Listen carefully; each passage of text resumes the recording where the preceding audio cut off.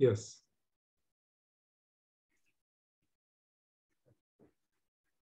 Good afternoon and good evening as well from many parts of the world. On behalf of the Institute of the Humanities and Global Cultures at the University of Virginia, a very warm welcome to our audiences spread across Virginia, the rest of the US, and around the world. I'm Debjani Ganguly, a literary historian and the director of the Institute, and have great pleasure in welcoming you and our guest speaker, Amitav Ghosh, to our year-long lecture series on futurities. Our series features humanists, scientists, writers, artists, policymakers who explore burning questions about our unfolding futures in the age of technological intensification and climate change. Amitav Ghosh's talk will be followed by a discussion with Bruce Holsinger, a novelist and a medievalist who holds the Lyndon Kent Memorial Chair in English here at the University of Virginia, where he also serves as editor of the journal New Literary History. Bruce's climate change novel Displacements will be out this July. So over the last half century, predictions of a global environmental catastrophe have loomed, but always far ahead. Future generations are unlikely to condone our lack of prudent concern for the integrity of the natural world that supports all life, wrote Rachel Carson in 1962. The IPCC's mega-scale models predict irreversible climatic shocks that await us at the end of the century should we fail to limit global warming to 1.5 degrees Celsius above pre-industrial levels. At the same time, reckoning with global warming and the overshoot of planetary boundaries is to reckon with future reals, both a mode of hyperrealism of what is to come inevitably, irrevocably, and also an acknowledgement that the future is already here.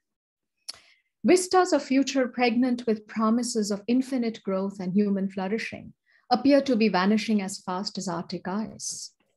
What might the limits of our current risk modeling exercises be, frequently predicated as they are on geoengineering marvels and a techno-optimism? How do speculative fiction and films envision the future?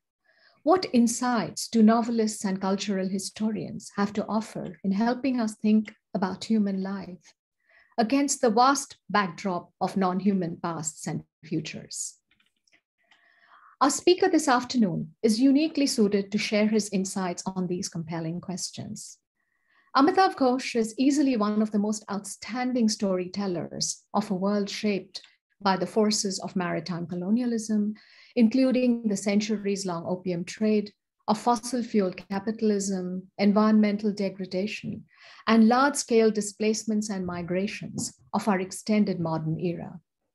His epic-scale polyglossic novels of the world of ordinary men and women caught up in the vortex of history have enthralled readers around the world.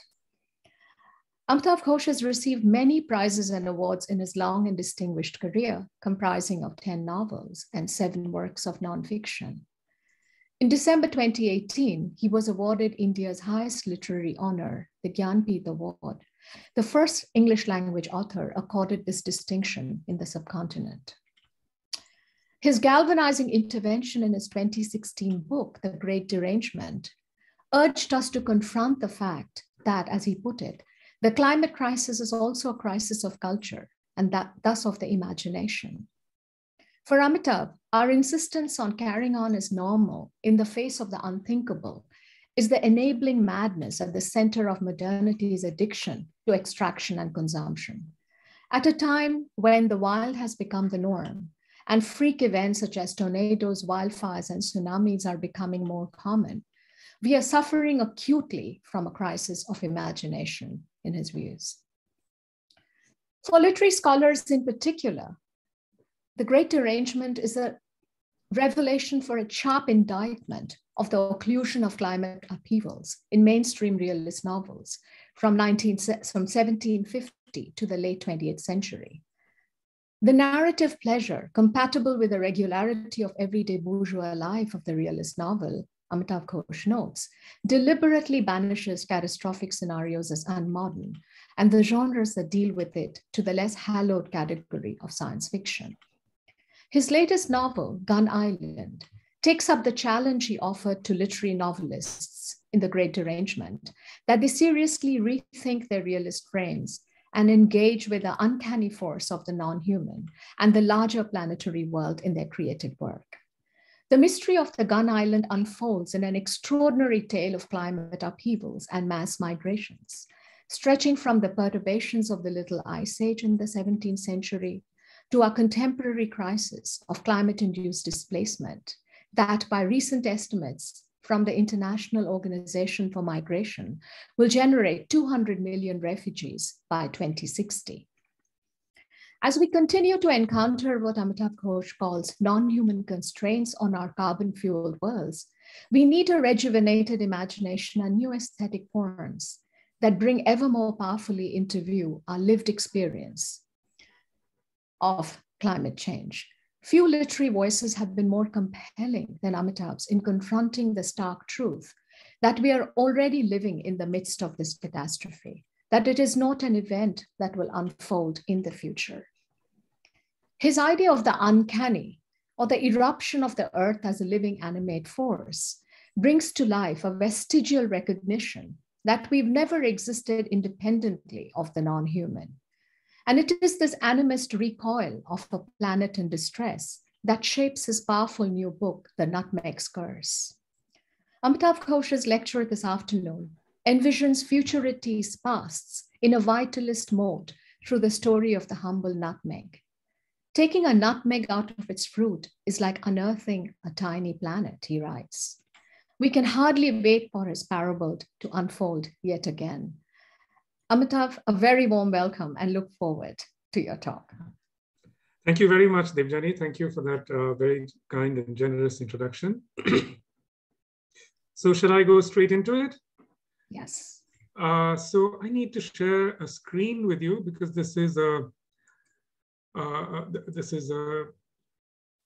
PowerPoint. Is the screen? Do you see it? Yes. Yes. It's fine. Yes. Great. Yes. So the story of the Nutmeg's Curse begins almost exactly 400 years ago in a very faraway place. So far away that very few of you are likely to have heard of it.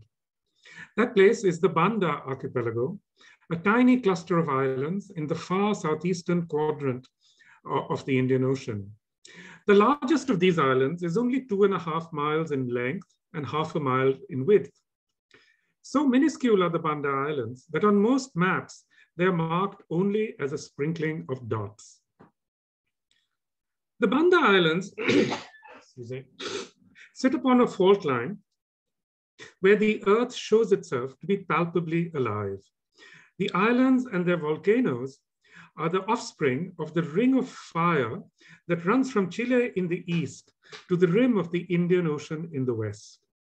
A still active volcano, Gunung Api of Fire Mountain, towers above the Bandas, its peak perpetually wreathed in plumes of swirling cloud and upwelling steam. Gunung Api is one of a great number of volcanoes in this stretch of ocean. The surrounding waters are dotted with beautifully formed conical mountains that surge majestically out of the waves, some of them rising to heights of over 1,000 meters or more. The very name of the region, Maluku, which gave birth to the English toponym Moluccas, is said to derive from Moloko, a word that means mountain or mountain island. The mountain islands of Maluku often erupt with devastating force. Yet there is also something magical about these convulsions, something akin to the pain of childbirth.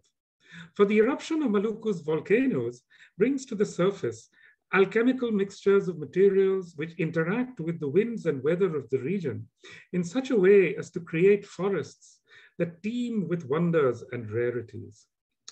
In the case of the Banda Islands, the gift of Gunung Api was a botanical species that has flourished on this tiny archipelago like nowhere else, the tree that produces both nutmeg and mace.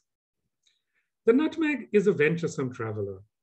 How much so is easy to chart, simply because every single nutmeg in the world originated in or around the Bandas before the 18th century.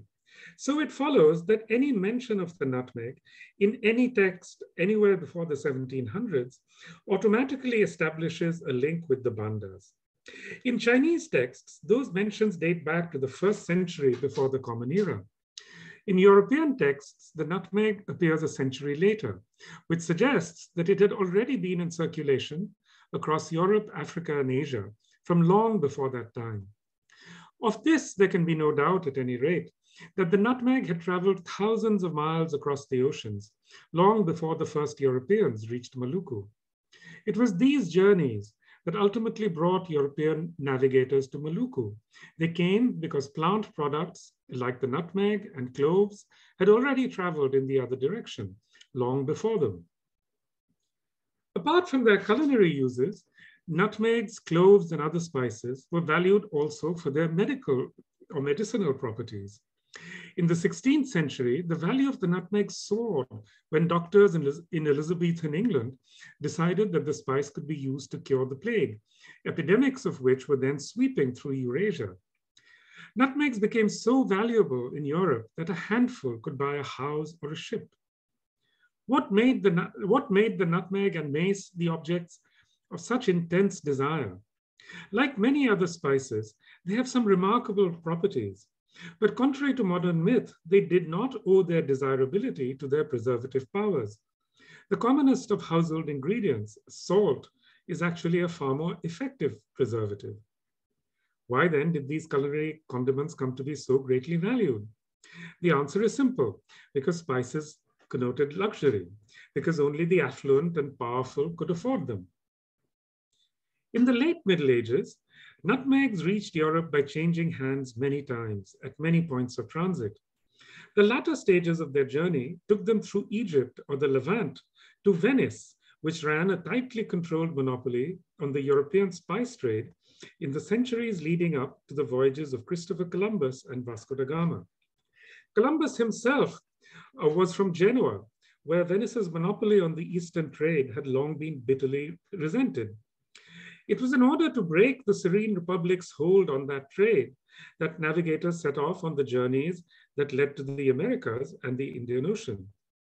Among their goals, one of the most important was to find the islands that were home to the nutmeg. The stakes were immense for the navigators and for the monarchs who financed them. The spice race, it has been said, was the space race of its time. The Portuguese were the first Europeans to reach the Banda Islands in 1511, but others followed hot on their heels. First the Spanish, then the Dutch, and the English. What the Europeans had in common was that they all wanted to impose a monopoly on the trade in nutmegs and mace. The Dutch were the most relentless of all, sending fleets to the islands again and again with the intention of forcing treaties on the inhabitants. The islanders were few in number. There were only about 15,000 of them altogether.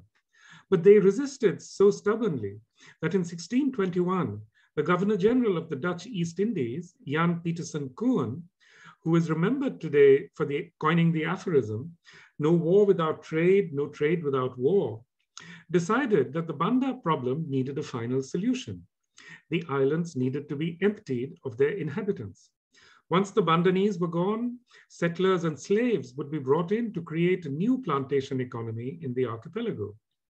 So in February 1621, Koen led a Dutch fleet to the Banda Islands and issued orders to the inhabitants to abandon their villages and leave their homes. Naturally, they did not comply.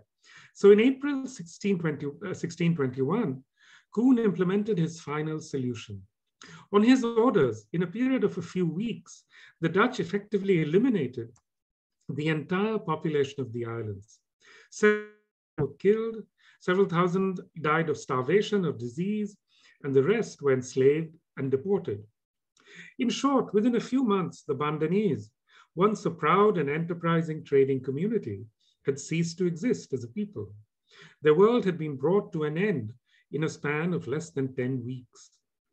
The Bandanese were thus among the earliest victims of a scourge that now threatens to engulf the entire planet, the resource curse. How should the story of the nutmeg be told? And does it even matter? After all, what happened in the Banda Islands was merely one instance of a history of colonization that was then unfolding on a vastly larger scale on the other side of the earth, in the Americas. It might be said that the page has been turned on that chapter of history, that the 21st century bears no resemblance to that long ago time when plants and botanical matter could decide the fate of human beings. It could be said that humanity has freed itself from the earth and its soil, and is now in an era when human-made goods take precedence over the products of the earth. What possible bearing it could be asked, could this centuries-old story have on our times? The trouble is that none of the above is true. Humanity is today even more dependent on botanical matter than it was 300 or 500 or even 5 millennia ago, and not just for food. Most people in the world today are completely dependent in every aspect of their lives on energy that comes from long buried carbon. And what are coal, oil, and natural gas, except fossilized forms of botanical matter? The sales of this fossilized botanical matter amount to over $10 trillion annually, and the trading and transporting of fossil fuels generates another $3 trillion. No human-made commodity comes even close to commanding so large a share of global trade and shipping. If anything, it was in the pre-modern era that manufactured goods like textiles and porcelain accounted for a greater share of global trade. The truth is that human beings have never been more dependent on the earth's provisions, botanical matter most of all, than they are today. The idea that modern man has freed himself from the planet is not just absurd, it is a dangerous illusion. Once the reality of humanity's ever-increasing servitude to the earth is acknowledged, the story of the Bandanese no longer seems so distant from our present predicament. To the contrary, the continuities between the two are so pressing and powerful that it could even be said that the fate of the Banda Islands might be read as a template for the present, if only we knew how to tell that story.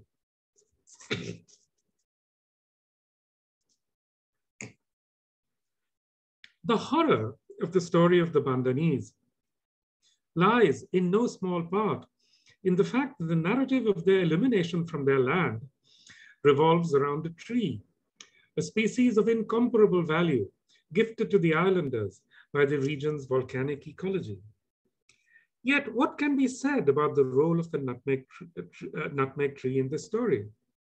It is certainly true that the history of the archipelago cannot be narrated without reference to the tree, but it cannot, for that reason, be said that the tree authored or decided the fate of the Bandanese. For the Bandanese, literally the nutmeg tree was a tree of life. It made them rich and prosperous for more than 1,000 years, definitely. So these questions, how do we tell the story of the Bandanese? These questions, how do we tell the story of the Bandanese and their relationship with their tree of life? Once we ask these questions, we are brought to the limits of a certain way of telling stories about the past. The empirical documentary methods of historical scholarship depend critically on language, literacy, and writing. Its evidence comes primarily from written records. In the stories it tells, entities that lack language figure only as backdrops against which human dramas are enacted. Nutmegs, cloves, and volcanoes may figure in these stories, but they cannot themselves be actors in the stories that historians tell, nor can they tell stories of their own. For Moluccans, on the other hand, as for many others who live in seismic zones, trees, flowers, and volcanoes are makers of history as well as tellers of stories. For the Bandanese, the landscapes, forests, and trees of their islands were places of dwelling that were enmeshed with human life in ways that were imaginative as well as material. The landscape did not exist solely to produce nutmeg. They sang songs about nutmegs and volcanoes and told stories about them.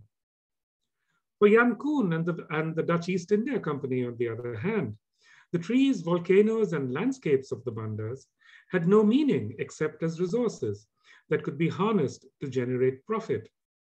For them, the trees and volcanoes that were woven into the songs of the Bandanese contained nothing in excess of their utility.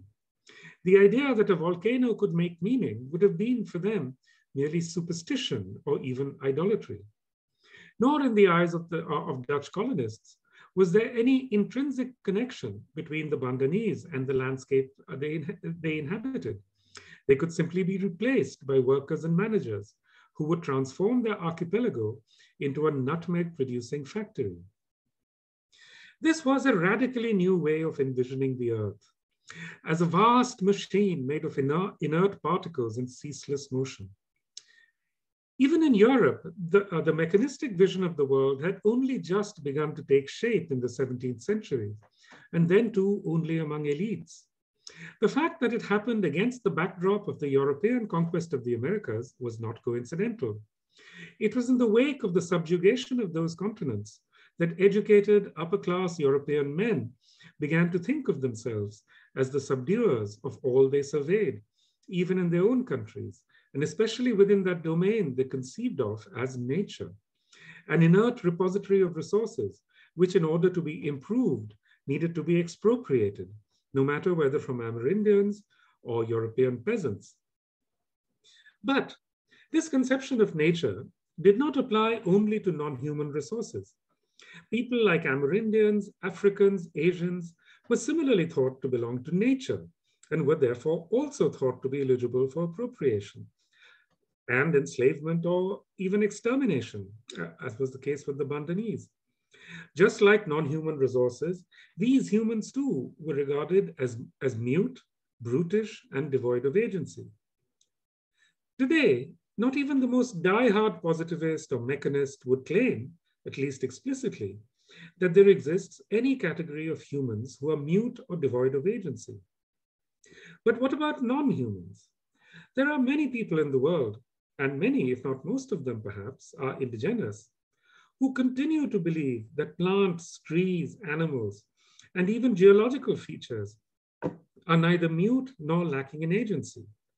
But very few of these people belong to dominant global elites, and even fewer are located within the academy. For historians, economists, and other academics, non-human entities are still seen as inert and incapable of agency.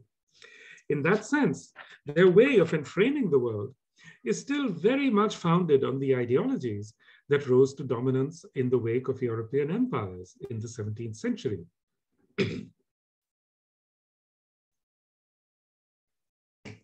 One notable feature of these ideologies is that they were radically centered on humanity. Human beings were regarded as being exalted over all other creatures, and the principal mark of their superiority lay in their possession of language and in their ability to make and understand meaningful statements. Within this view, only humans possessed the ability to speak, to act intentionally, and not least, to make history. These views were, it should be noted, largely held by elite European men. Across the planet, there were always many, many people who believed, and still do, that there exist some or many kinds of beings who can and do speak. Nor are these views held only by non-Westerners. Even in Europe and other parts of the West, there have always existed many people who believed that humans were not the only beings endowed with souls and the capacity to make and understand meaning. But such people were regarded by elite Westerners as superstitious and deluded primitives and animists. To be civilized was to accept that the earth is inert and machine-like, and that no aspect of it, in principle, can elude human knowledge. Indeed, the very idea that other than human beings had souls or could speak was regarded as a sign of savagery that needed to be suppressed or eradicated with extreme violence if necessary. So to this day, it is taken for granted by many, if not most educated people, that a question like, can non-humans speak, is ipso facto absurd. Yet the matter is not as easily settled as it may at first appear. For the question, can non-humans speak, conjures up a number of other queries. For example, can all humans speak? The answer is clearly no, because there are many beings who are indisputably human, but who, for reasons of disability, age, mental condition, and so on, cannot speak. Conversely, it is also true that a person who is unable to use language does not, for that reason, cease to be a human being. Similarly, we might ask, who are the humans who speak? What, for example, is the process of elimination that allows me to speak today rather than, say, a taxi driver? The moment we ask this question, it becomes evident that the act of speaking is also an act of silencing or privileging some forms of communication over others. Yet another fundamental question that arises in this regard is who and what is human? Today, the definition of human is often tied to the binomial name Homo sapiens, the wise ape, a taxonomic category that was invented by Linnaeus in 1758. The date tells us a great deal about the phrase Homo sapiens. For example, it tells us that it was born of the European Enlightenment amidst the emergence of what we now regard as science. According to the Linnaean definition, all members of the class Homo sapiens are a single species. Yet Linnaeus also divided the species into various subspecies, according to geography and physical attributes. In other words, even as the Enlightenment was producing the idea of the human as a single species, it was also negating that idea. Hence, many, if not most, Enlightenment philosophers believed that there existed a natural hierarchy within the species Homo sapiens, so that some races and classes were more human than others. We cannot forget that the New World, for example, was represented by its European conquerors as a, quote, world without humans. And that it was this that allowed them to attempt the mass extermination of indigenous peoples. As Danowski and Viveros de Castro have pointed out, that it was, I quote, the genocide of American peoples, Amerindian peoples, that was the beginning of the modern world for Europe. Without the despoiling of the Americas, Europe would never have become more than the backyard of Eurasia, the home continent of civilizations that were much richer. No pillage of the Americas, no capitalism, no industrial revolution, thus perhaps no Anthropocene either. Equally, from the Amerindian point of view, the end of their world could be seen to be the result of an invasion by a species disguised as humans. So we are confronted with the paradox that the invention of the human went hand in hand with the process of disaggregation, whereby the faculties of speech and reasoning were not regarded as being distributed equally among all humans. Needless to add, these beliefs held powerful sway through much of the 19th and 20th centuries and are with us even today in vestigial forms, for example, in development studies and various kinds of fields like that. Let us consider for a moment a contrary possibility, one in which living things of many kinds are able, if not to speak, then at least to articulate certain aspects of their being. This is not, excuse me.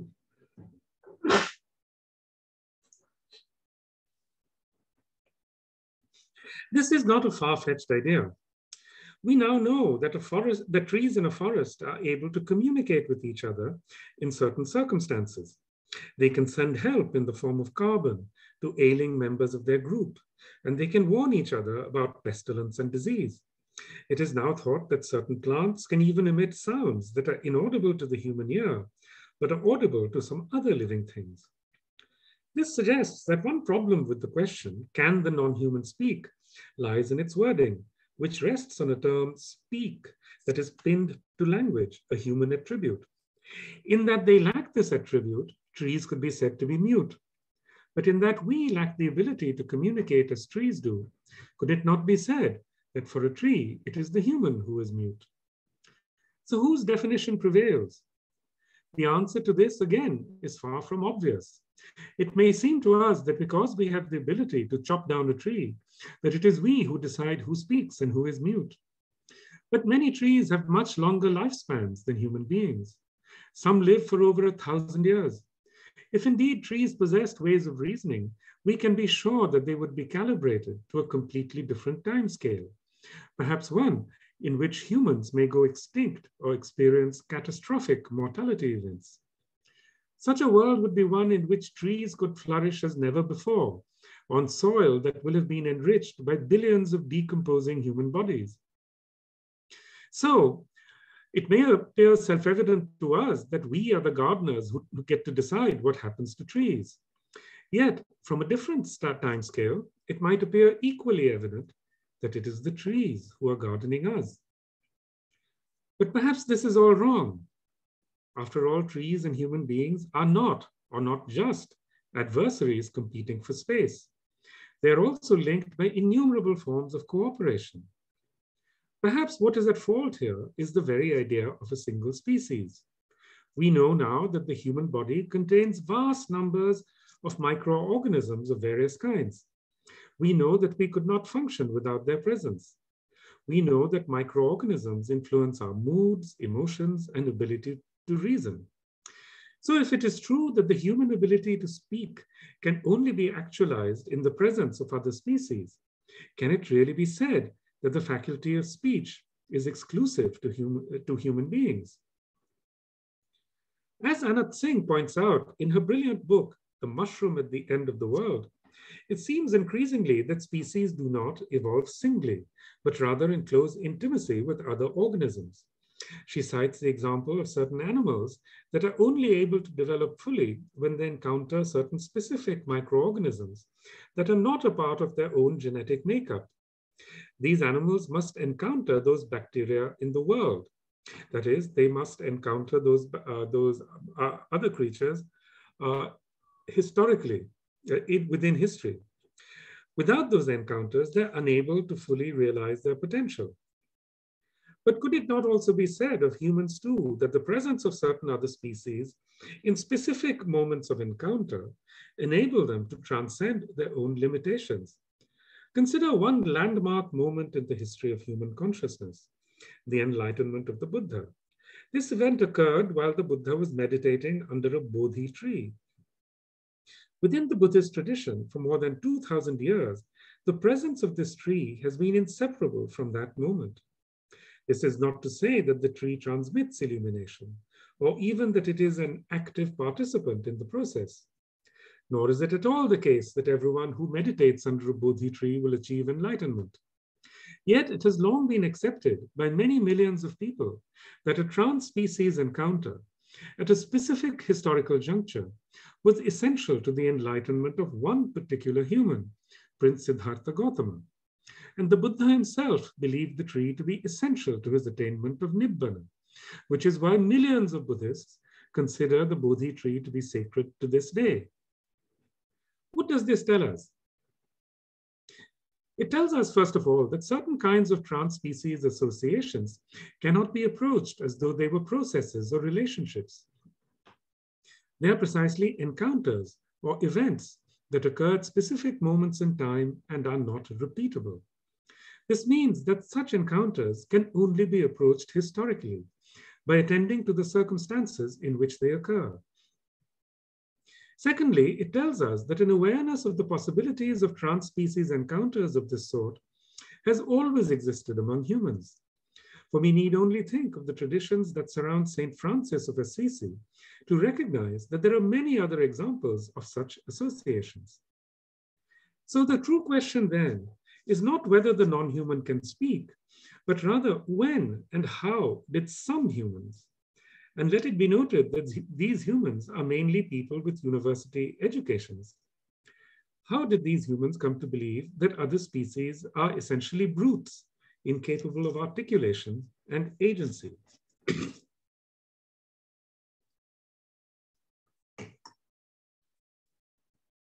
Literature's best-known brute is, of course, Shakespeare's Caliban, who makes his entrance in The Tempest, which is famously an allegory of colonialism. And it, strangely enough, it was written at almost the same time as the Banda genocide. The name Caliban is probably an anagram for cannibal, a word which would originally have referred to a group of Amerindians.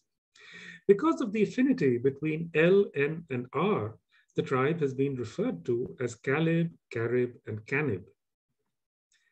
In the Tempest's Dramatis Personae, Caliban is listed as a savage and deformed slave, and the grotesqueness of his appearance is a recurrent theme in the play. Yet the essence of Caliban's brutishness does not lie in his external appearance, That is indeed the importance of the famous lines in which Prospero reminds Caliban of the most important gift that he has given him. I pitied thee, took pains to make thee speak, taught thee each hour one thing or other, when thou didst not, savage, know thine own meaning, but wouldst gabble like a thing most brutish. I endowed thy purposes with words that made them known. The essence of Caliban's brutishness lies then in his lack of language, in his inability to make meaning, even though he possesses the faculty of speech. Prospero's words, I endowed thy purposes with words that made them known, go straight to the heart of the European colonizers' framing of the colonized. Despite possessing the uniquely human faculty of speech, brutish humans cannot produce meaning. Their sounds amount to mere gabble until the colonizer gives them words, which endows them at last with the ability to make meaning. Until then, no matter that they have tongues, voices, and languages, brutes are effectively mute, like nature itself, which also makes sounds, but produces no meaning. In this view of the world, the sounds of nature are not equivalent to utterances. They are the products of mechanical responses and reactions. The muteness of nature and the muteness of the brute are thus reflections of each other. As a process, then, the muting of a large part of humanity by European colonizers cannot be separated from the simultaneous muting of nature. In the words of the historian Joyce Chaplin, demystifying nature, displaying bodily strength, and using technology all became measures of colonial power, unquote.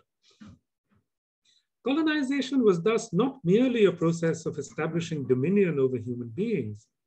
It was also a process of subjugating and reducing to muteness an entire universe of beings that was once thought of as having agency, powers of communication, and the ability to make meaning. These included animals, trees, volcanoes, nutmegs. There are few more poignant accounts of this process of dual muting of colonized humans as well as non-humans than the words of Walking Buffalo, a stony Indian from Canada. Quote, did you know that trees talk? Well, they do. They talk to each other, and they'll talk to you if you listen. Trouble is, white people don't listen. They never learned to listen to the Indians, so I don't suppose they listen to other voices in nature, unquote. These mutings were essential to the process of establishing Western rule over the earth, because, as the philosopher Akil Bilgrani observes, in order to see something as a mere resource, we first need to see it as brute, as something that makes no normative demands of practical and moral engagement with us. It is by rendering a vast continuum of human and non-human beings into brutes that the colonizer turns them into resources, to be used as slaves, servants, and commodities. This entire continuum was also believed to be subject to the natural laws that condemn certain species to extinction or extermination.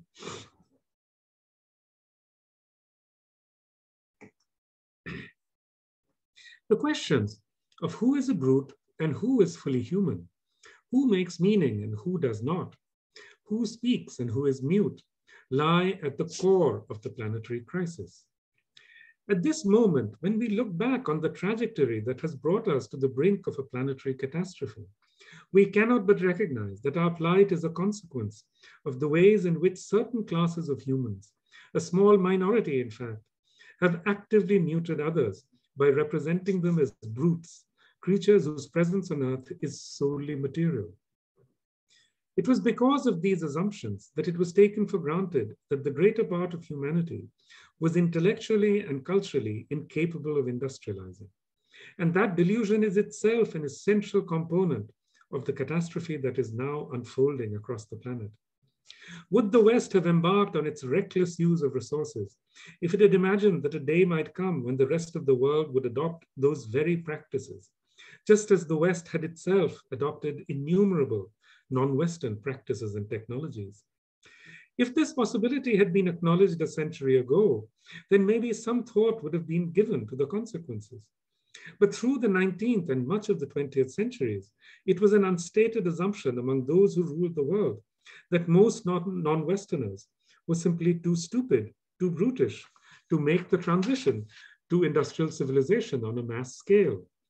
Concealed by abstractions, these assumptions undergirded a range of academic disciplines, like development studies and some branches of economics and sociology, in which poverty was ascribed to culture, a term that was often freighted with racial baggage.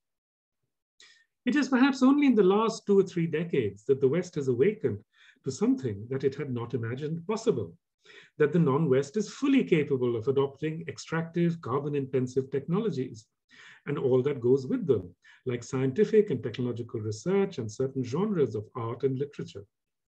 Had it been acknowledged earlier that human beings are and have always been essentially mimetic creatures, perfectly capable of learning from each other, then perhaps sustainability would have become an urgent issue much earlier. But this possibility was precluded by long-held assumptions until the brutes began to unbrute themselves. The terrible irony is that the unbruting of the middle classes of the non-West was achieved precisely by repeating and even intensifying the processes of brutalization that were set in motion by Europe's colonial conquests.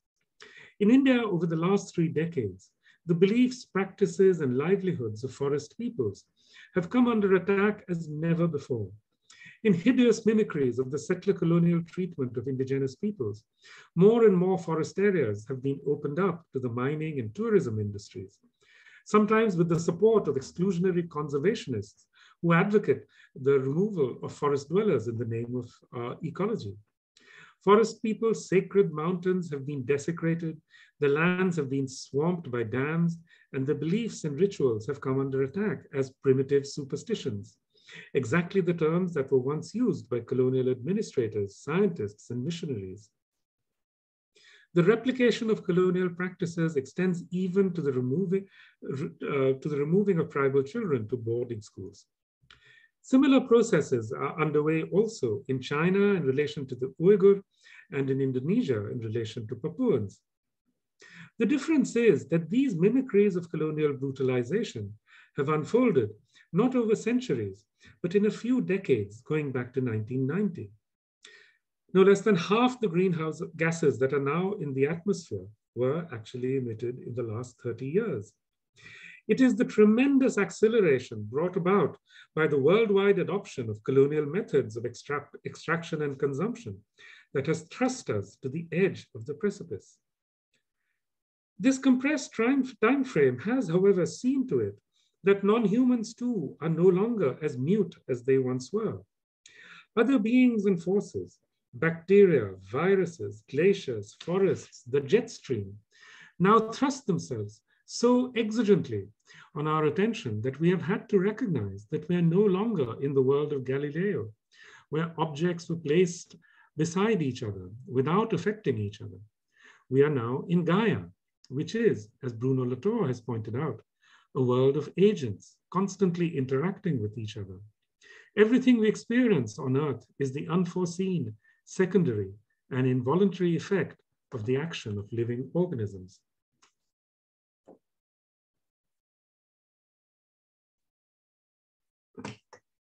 An essential step towards the silencing of non-human voices was to imagine that only humans are capable of telling stories. This, again, is not an idea that people have always subscribed to. Many, perhaps most of the world's people still don't. It is essentially another elite idea that gained ground with the onward march of the mechanistic metaphysic. Yet today, the idea that humans are the only storytelling animals appears self-evident to those who subscribe to it. Consider, for instance, this passage from one of the finest portrayals of a landscape in contemporary literature, Graham Swift's superb 1983 novel, Waterland. One of Swift's characters says, I quote, only animals live entirely in the here and now. Only nature knows neither memory nor history. But man, let me offer you a definition, is the storytelling animal. Wherever he goes, he wants to leave behind not a chaotic wake, not an empty space, but the comforting marker buoys and trail signs of stories. Unquote. This passage serves as the epigraph for a fine article by the environmental historian, William Cronon. The article is on the nature of narrative, and Cronon argues that the fundamental difference between a mere succession of events, which he calls a chronology, and a story is that the latter joins events together in ways that invests them with meaning. This, he assumes, is a specifically human ability. So, I quote, narrative is a peculiarly human way of organizing reality, unquote. So once again, what is really at stake is not so much storytelling itself, but rather the question of who can make meaning. Once again, the assumption is that non-humans cannot make or discern meaning. As with so many other attempts to define the exceptionalism of human beings, this idea is tenable only if meaning-making and storytelling are defined in a circular fashion, as being tied to human forms of language. But is it really the case that experiences cannot have any meaning in the absence of language? Clearly, this does not obtain for pre-linguistic humans. It is well known that even infants understand and make many kinds of meaning. So why should it not be possible to connect experiences into meaningful patterns in other ways, through memory, sight, or smell, for instance? Any pet owner knows that a dog understands as meaningful the relationship between the home, the park, and certain times of day. For the dog, is this a chronology or a narrative? Either way, it is clearly not the case that the dog lives entirely in the here and now. Its experiences are sequential and are understood to unfold in time and space. The importance of sequencing will be evident to anyone who has ever tried to write a story. A narrative is nothing if not an arrangement of a sequence of events. This is why the sentences that connect one paragraph to another are of such vital importance. They provide the sequential connections between events and places out of which a meaningful narrative emerges. This kind of narrative sequencing is analogous to movement through time as well as space. That is exactly what is meant by the unfolding of a story. That may account for why so many of the world's earliest and most powerful narratives are stories that unfold through movement. For example, the Ramayana, the Odyssey, the Norse sagas, the Journey to the West, and so on. It is well established now that many animals have long memories and are able to communicate in complex ways.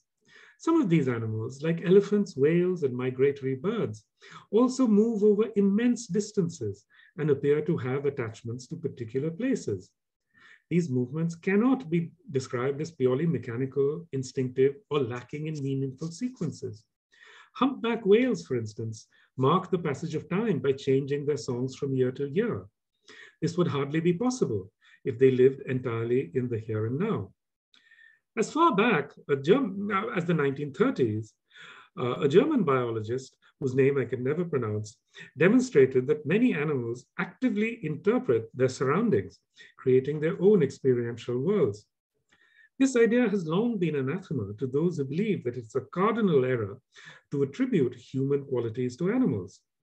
But as Eileen Christ has so persuasively shown in her book, Images of Animals, Anthropomorphism and Animal Mind, to rigorously avoid anthropomorphism is only to risk falling into the related fallacy of mechanomorphism, the assumption that animals are machine-like creatures that cannot, in principle, be endowed with minds or interpretive faculties.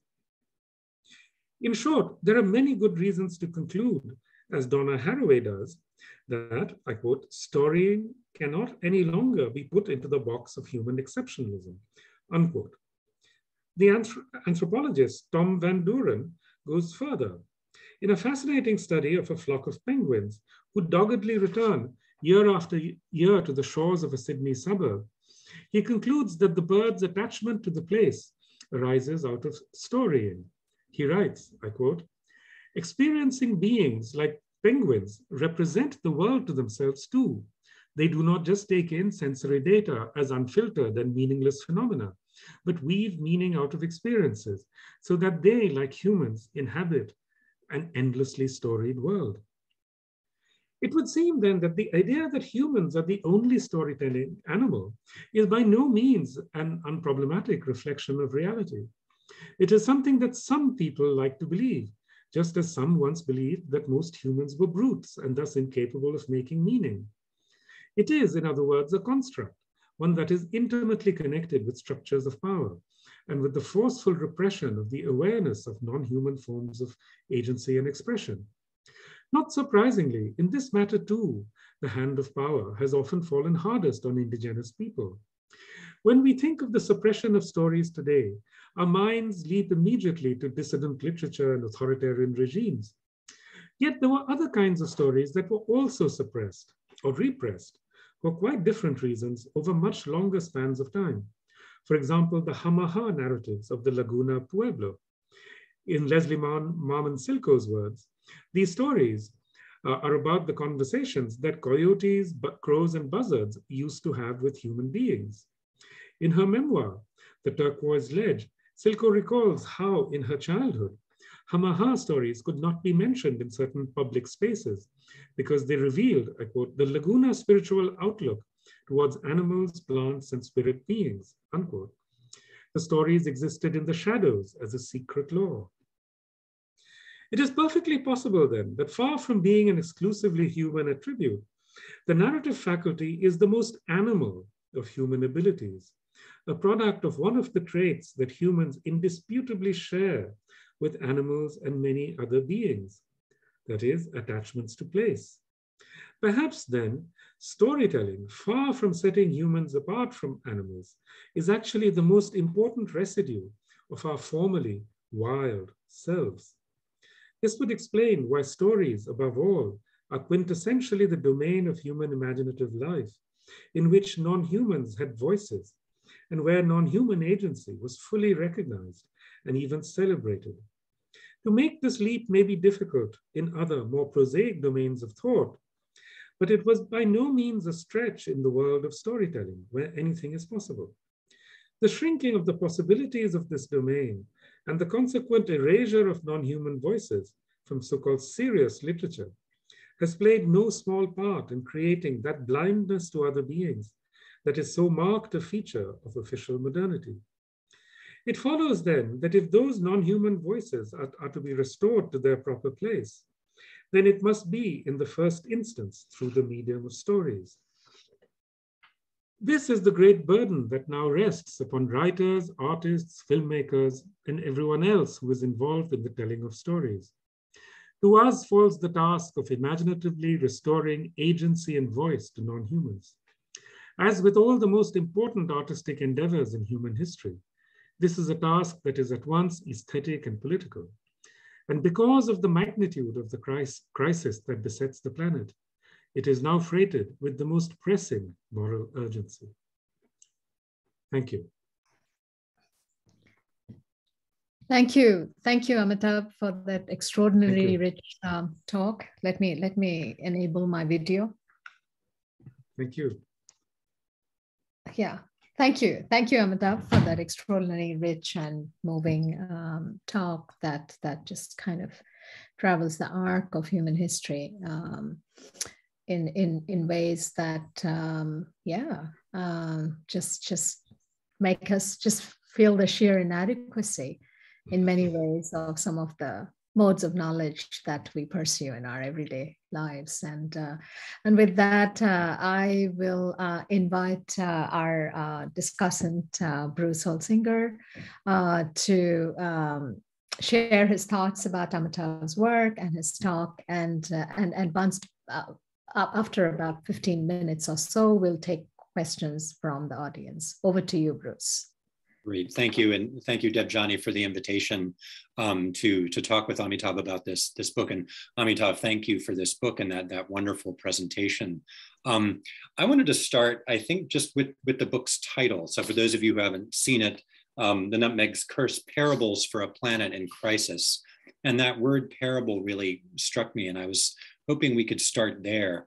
One of the early questions in your talk was, how should the story of the nutmeg be told?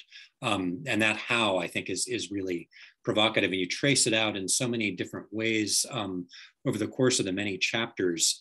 But the way that you tell that story as a series of parables, you've written in so many genres and modes over your career: anthropology, fiction writing, travel writing, literary critique. In fact, I first read your work and came across your work in the journal Subaltern Studies. It was a piece from, I think, 1994, 95 on a 12th century manuscript from the Ben Ezra Geniza, that the slave of manuscript H6, and that became the inspiration for your book, In an Antique Land. So, you know, I've encountered your work in so many different ways, but I would love to hear you talk a little bit about what compels you about the power of the parable, why that became the model for this latest book. Thank you, Bruce. Thank you very much for that question. You know, in my 2016 book, The Great Derangement, I talk about how we need to find new modes of storytelling, new forms, because the old forms, the forms that were really born in high modernity, you know, over the 19th century and 20th century, these forms are really so tied to a certain way of life that they really cannot tell the stories of our time. And we really see that unfolding in front of our eyes right now. So I said there that, you know, we have to look for new forms like myths, parables, and so on. Of course, I understand that to the Western mind, the word parable really conjures up the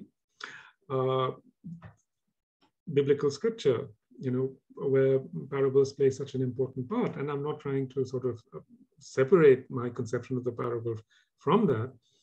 But I think what I was trying to gesture at with the use of that word here is that the structure of my book is essentially parabolic, you know, it's fractal, so to speak. I mean, it doesn't follow any kind of continuous narrative.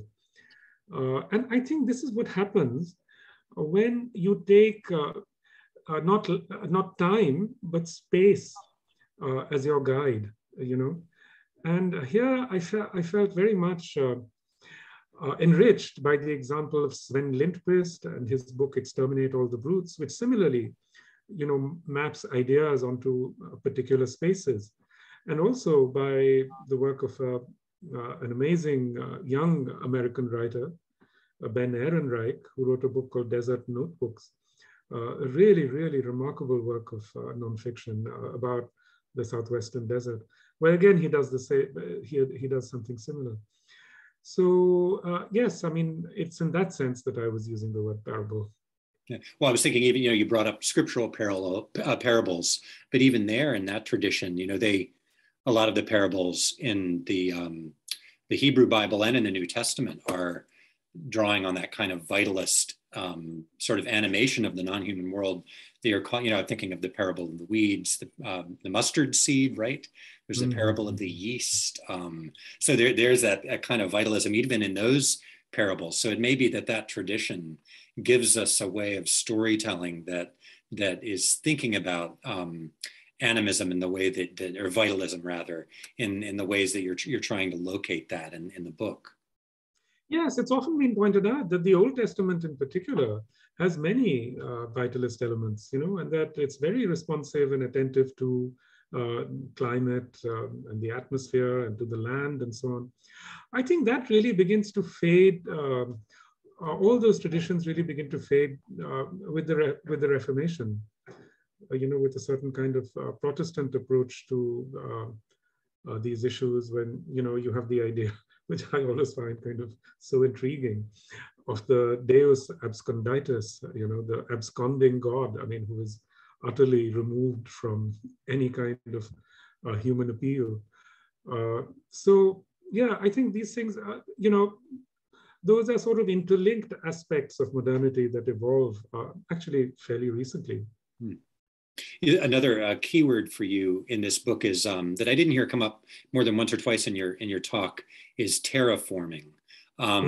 which is at this, there's a couple of chapters in here that are about that concept. And, you know, we're used to thinking of, we hear that in, you know, speculative fiction, for example, the series The Expanse, where Mars is being terraformed so it looks more like Earth, just as settlers would terraform the Americas to look more like Europe. You make that point in the book, and you use the term to talk about a process of remaking the world through massive ecological violence, you know, deeply tied to the histories of colonialism and imperialism.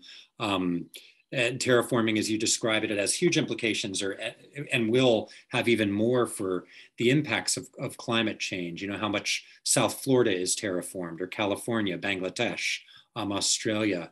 So what draws you to that term, you know, which I know has a lot of, you know, you hear Peter Thiel talking about, you know, billionaires talking about terraforming, and, you know, as a solution to climate catastrophe. But you say that it also has a very long past, and we need to be mindful of that. Oh, yes, very much so. And it's so interesting that the actual term terraforming didn't come into existence until about the 1940s. And I think it couldn't come into existence because it was, as it were, a repressed memory, you know, for settler colonial civilizations. Because this is exactly what they had done. I mean, they had come and, you know, taken a landscape that had evolved in a different direction, and they terraformed it to make it possible to sustain basically European lifestyles, you know. And, you know, it's so interesting how deep this idea is within, especially the science fictional imaginary. So much of science fiction, especially I think science fiction written by men, is fundamentally based on colonial ideas. You know, this is not at all the case with Octavia Butler, for example, and some other women writers, most of all. But it certainly is the case with, let's say, H.G. Wells. I mean, after all, War of the Worlds is entirely a story that's based upon the premise of terraforming. You know, the predatory alien is coming to kill everybody, and you know, turn the planet into their planet. I mean, the idea is so completely borrowed. I mean, it's kind of hilarious almost. I mean, I was told that Wells got this idea actually from something that from Tasmania, yeah, from the extermination of the indigenous peoples of Tasmania. Yeah, but. So, you know, human beings have always enormously impacted their environments, you know, everywhere they've been. I mean, the Amazon is really the product. I mean, it's a garden really created by 9-10 million people that it sustained once upon a time.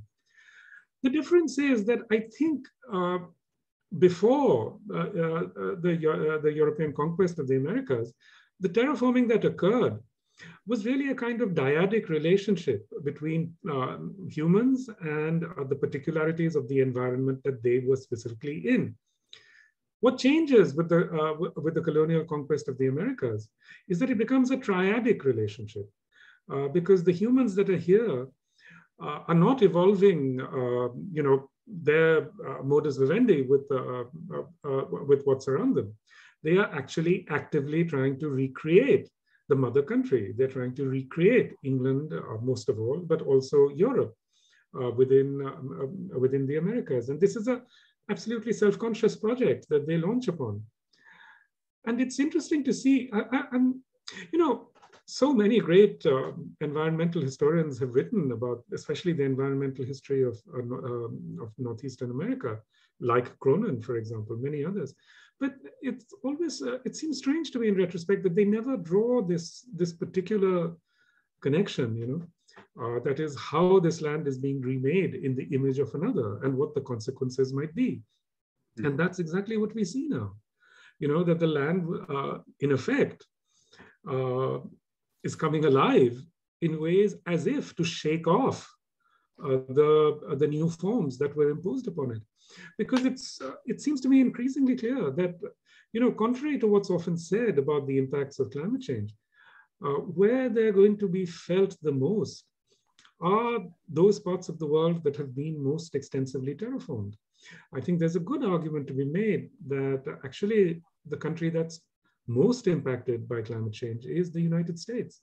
And particularly those parts of the United States that have been most extensively terraformed. You take, let's say, California.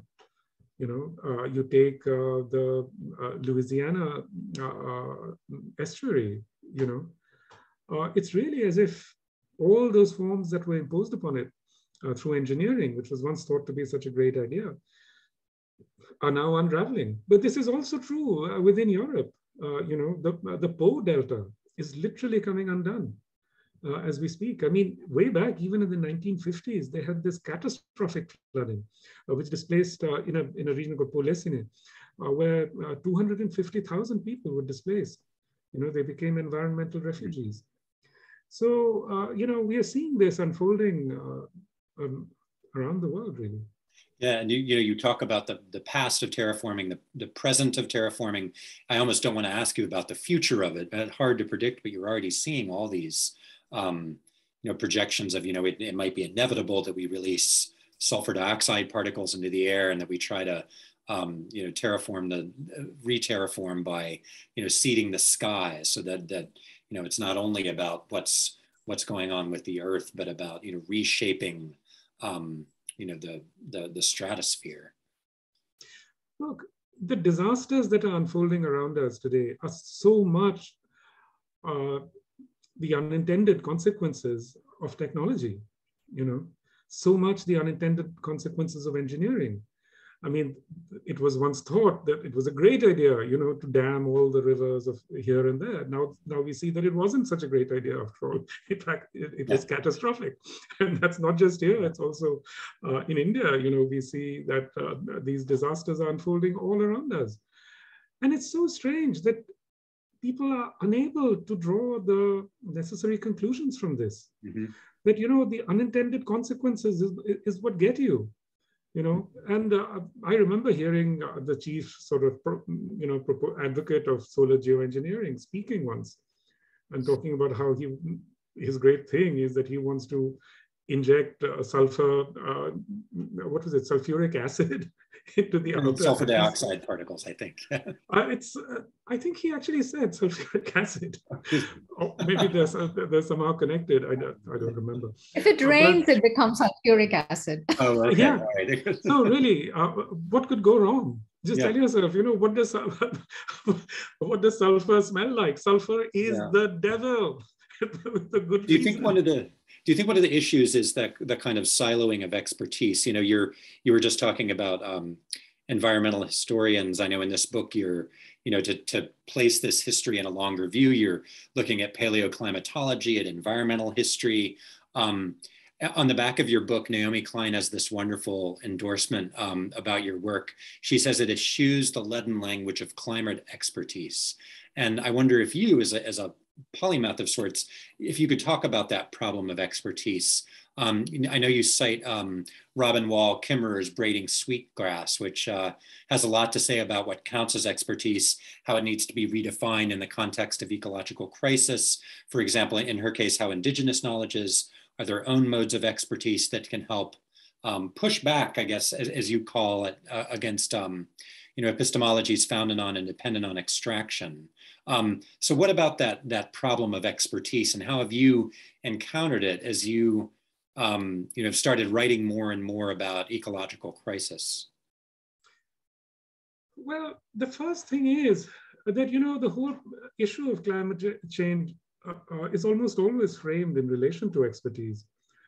So, all that's written, or let's say, I think probably 80 or 90% of what's written about it comes out of Western universities and think tanks and so on. And these are by definition elite groups, so all that knowledge is actually produced by Western elites.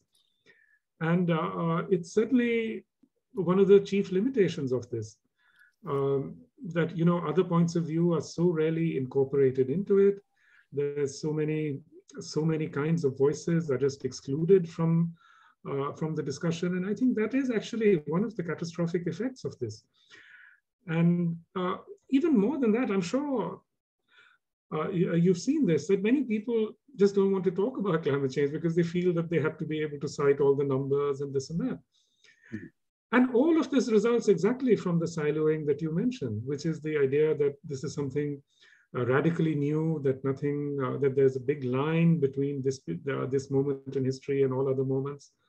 But I think it can be, what I'm trying to do in the book is to show that, in fact, of course, I mean, the impacts have increased very much more since over the last 30 years, but all of this arises out of the history and out of historical contexts. It's very important to recognize that, I think. You know, and it struck me too that the history you're writing is also a history of emotion around climate change. And, you know, that's just a field I've been interested in, but there's so much in the book that speaks to that. There's a wonderful passage on page 77. You're characterizing the viewpoint of the conqueror. You write, what the earth is really exhausted of is not its resources. What it has lost is meaning. Again, in the view that you're characterizing. Conquered, inert, supine, the earth can no longer ennoble, nor delight, nor produce new aspirations. All it can inspire in its would-be conqueror's mind is the kind of contempt that rises from familiarity. Over time, this contempt has come to be planted so deep within cultures of modernity that it has become a part of its unseen foundation. And then elsewhere you write, you have this wonderful discussion of the emotional power of the water wheel versus the steam engine. And you suggest, and here I think you're citing a historian, you talk about the emotional energy from which steam power users were entirely free as opposed to the users of water power. And I thought that was fascinating to think about the emotional tenor of different kinds of technologies and their connective power or their kind of emotional disaggregation of those who are using it. Well, actually, that comes from the work of Andreas Malm, yes. You know, the historian and activist. And he's a very interesting mind, I think. I don't share most of his ideas, but I find his work very fruitful and interesting, and especially his work on energy. And this is what he points out, that the reason in the end why fossil fuels won out over, let's say, wind technology, water technologies, was just that they could be expropriated. They reinforced the power of the owner. They reinforced the power of the mill owner. Because if you think back to it, you know, through this entire period of the Industrial Revolution, from about 1750 to 1850, the dominant form of energy was in fact water. So if you go around, you know, New England, there are so many textile factories which actually still have their waterworks right beside them. It's wonderful to see. In fact, all these technologies were there, and wind technologies were emerging in the late 19th century. I mean, so many early buses were electric. You know, so one of the real sort of it's really a part of the incredible tragedy of the moment we're in, that it wasn't inevitable. We could have the Earth could have taken different turns, but one of the reasons they didn't is precisely this, because for one thing, they just assumed that, you know, the world, you know, 75% of the world is populated by brutes who will never figure out how to work these technologies. So this is just ours.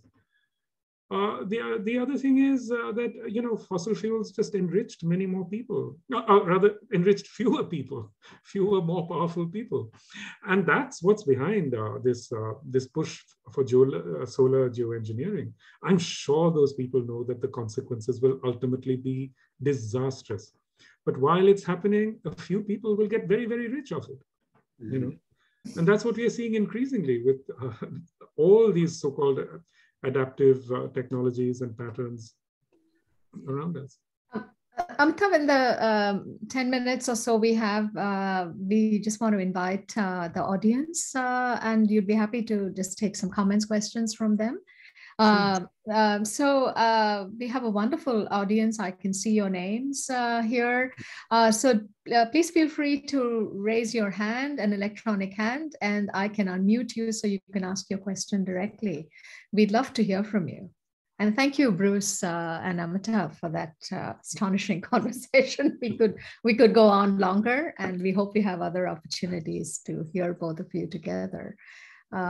So if you have any questions, if not, we can continue talking. I just like to say that, I had the great pleasure of reading Bruce's new book, The Displacements, which is actually about climate change, or set against the background of climate change. I think, to write a novel that's a climate change novel is an exercise in self-defeat. Yeah. I mean, but Bruce's book is actually just wonderful, and I think everyone would really love to read it. Oh, thank you so much. So we have a guest, and I'm going to just let her talk. Can you? Yes. Hello. Is that me, Laura Walls? Yes, Laura. Okay. Yes. Good. Hi. Thank you. Amitav, I'm so excited to hear you speak. I know I heard a very much earlier version of this when you were here at Notre Dame some years ago. Yes. Yeah, and I very much look forward to reading this book. So I haven't really had time to formulate this question properly, but I've been sort of half thinking about a lot of notions of ecological restoration in terms of rewilding. E.O. Wilson's, God rest his soul, E.O. Wilson's concept of saving out a half Earth that's become influential in some environmental circles. We must set aside huge tracts of the planet to let them rewild, or perhaps more pertinent, to exert some kind of reverse terraforming, that we can't just abandon these tracts. We need to get in and restore them, or reintroduce species, maybe do some reverse genetic engineering to recover lost species. I'm wondering how this enters your thinking, what you might say about, I mean, I have great sympathy for this sense of rewilding. At the same time, I'm not sure what I think about it. I'd be interested to hear your response. I think one has to be very careful with this idea of rewilding, because, the way that some proponents of rewilding approach the issue, I think would be actually disastrous for indigenous peoples. It would be the Survival International has just called it the greatest land grab ever. Because, indigenous peoples are just 17% of the Earth's population, but they are custodians of something like 75% of its wild spaces. And none of these spaces are, in fact, wild. Every environment on Earth has evolved out of interactions with people. And the best possible custodians of these environments are indigenous peoples who've lived in them.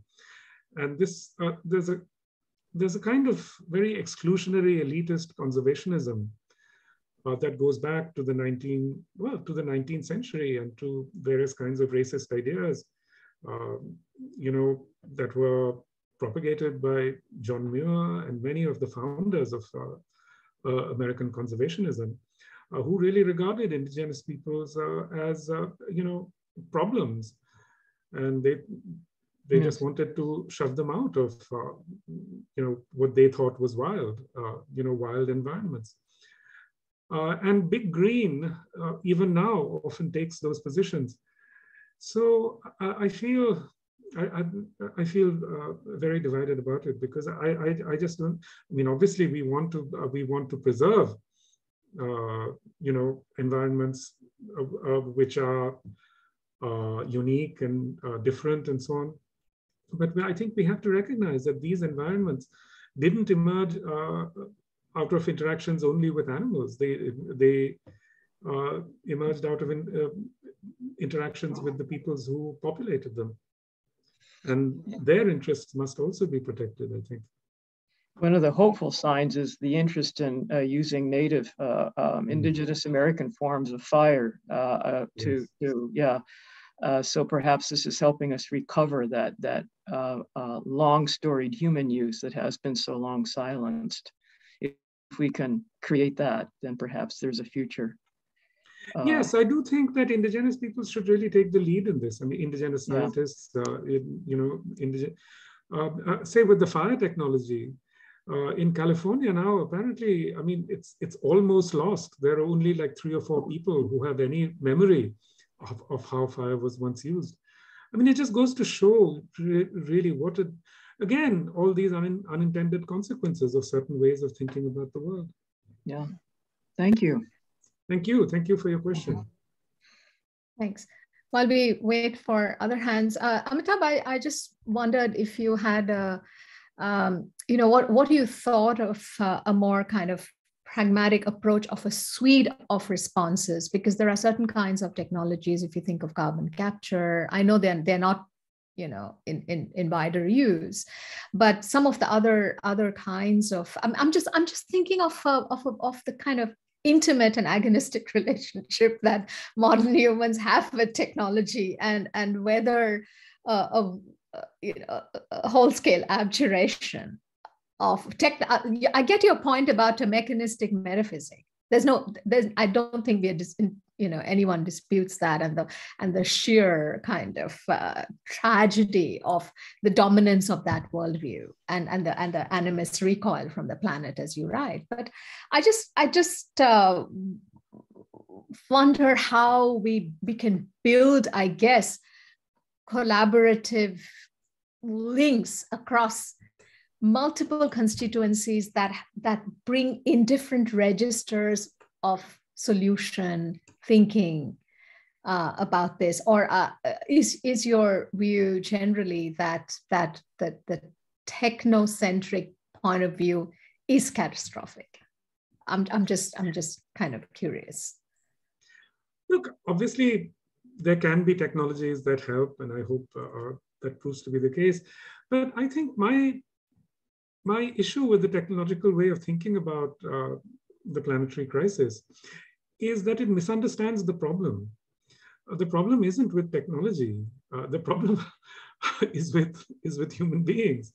I mean, it's fundamentally, this is fundamentally a conflictual process. It's a process of conflict. It's an undeclared war, And until we solve that problem, until we solve the geopolitical issues, there's no amount of technology that can be effective in this, And again, let's not forget that energy transitions, in as much as they've happened in the past, have always been processes of incredible geopolitical conflict, Yes. And that's exactly what we're seeing today. In my book, I write about how the war, the way that countries, in fact, have prepared for climate change is by increasing their defense expenditure. They actually have been preparing for war. And that is perfectly clear now. We can see it. This war is erupting around us. And this war is probably not going to end. I mean, this is just the beginning. And, so we talk about solutions and so on, but in fact, these conflicts are actually the form that this disaster is taking. Sure, and one of the richest, though it's a kind of a stark, ominous insight from your book, is how in all kinds of calculations about global carbon emissions, especially the per capita, where it's then personalized per person, rather than that, these large military infrastructure projects that are never factored into climate emissions, and yet they are among the largest emitters. As you well know, Pentagon is one of the largest emitters of carbon. It's the largest emitter. It's the largest, and it's never factored into this per capita global carbon emissions at all. And so, totally, the point about us being, all of us being prepared for just a cataclysmic geopolitical conflict. I think we are living through it, and we'll probably just learn to adapt to a world in perpetual conflict in some ways. I mean, it's very hard to, it's very, very hard to, how shall I say, to be Pollyanna-ish at this moment, Yes. There's, one just can't, I mean, a part of you just hopes, but another part has to look at this realistically, you know? Yes. And there's a question that actually, there are two, we'll take these last two comments and questions, Amitav. They've been typed. One is by Renko Usami, who asks, what political solutions do you think are capable of being enacted? Do you think nonviolent methods will be enough? For example, there have been indigenous groups that take up strong armed or explicitly armed tactics in order to protect their autonomy and communities. And a second question, as a former LA resident from LA, I'm very familiar with the consequences of not having controlled burns. At this juncture, what do you see as the most productive way for the state of California to utilize this indigenous knowledge? Well, thank you. Those are very good questions. The first one, let me say that, yes, it's true. I think indigenous peoples are absolutely leading the way, you know, whether it be from the No DAPL movement to the Sami people in Norway, who actually managed to put an end to the first elite attempts to create solar geoengineering. I mean, they just said no, you know, because they understand, you know, that the technology promises a lot, but the unintended consequences are the things that you have to worry about, you know.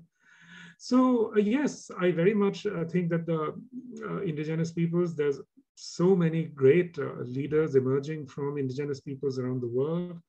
Davi Kopenawa, for example, Ailton Krenak from Brazil. They're very major figures, you know. I look to them, really. But I think there is another sort of point of hope from my point of view, which is that I think vitalist movements and vitalist ideas are taking on an enormous importance across the world. I mean, just look at the number of countries where, let's say, rivers and glaciers and mountains have actually been given personhood, where the ideas of indigenous peoples regarding their sacredness have been recognized. So I think that is absolutely very much a good sign, and it's very much a start. And it's also often possible that when these ideas really seize hold, as they have now, especially amongst young people, there can be a massive change in people's attitudes. Thank you. Yeah. Sorry. About Los Angeles, I really can't say. I mean, I'm not an expert on that subject. Okay. Well, thank you, Amitav. It's good to end on a note of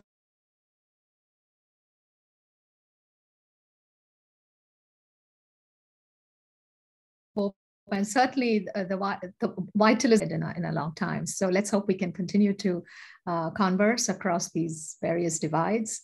And thank you again for joining us at the University of Virginia at the Institute of Humanities and Global Cultures. It's always wonderful to be able to converse with you, to share ideas with you. And thank you so much. Thank you. Thank you very much for having me. Thank you.